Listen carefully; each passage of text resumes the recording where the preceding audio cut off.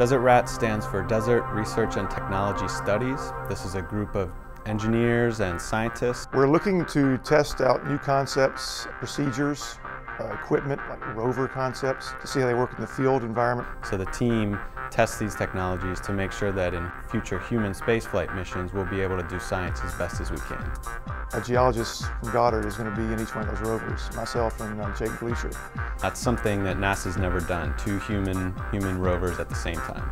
So we're really trying to develop how do you use these assets at the same time, and interesting things that you might not think about are your communications. So you potentially have 4 astronauts talking all at the same time to a mission control or science communication background. It's just like running a real mission, say, like you can think about the Apollo mission to the moon. You had the astronauts to the moon and you had the people in mission control, but there was a science backroom you didn't hear about, but the astronauts were getting information from them. Arizona has a very good climate for these types of analog studies. You have pretty much open plains and you have a lot of geological features that are analogous to places on the moon and on Mars.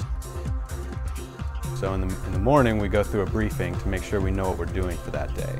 And then the day is composed of executing that plan. So driving the rover from stop to stop. While we're driving we conduct geologic observations.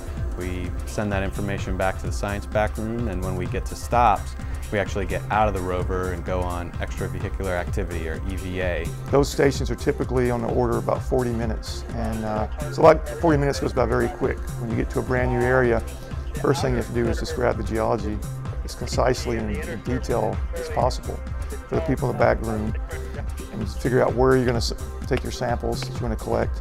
So you're figuring all this stuff out. But at the same time, you got to keep the status of all your systems. I mean, you got this timeline that's running, and you're getting briefed on how much time you have left. You know, you got to move over here if you don't get this done, or if some equipment fails and you have to scrap the whole EVA, you get back in the rover and drive to the next station.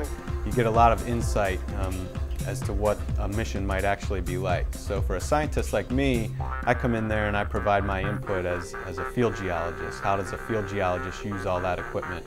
But it's fun to talk with your astronaut crew member because you spend a lot of time with them in the rover during your week-long mission.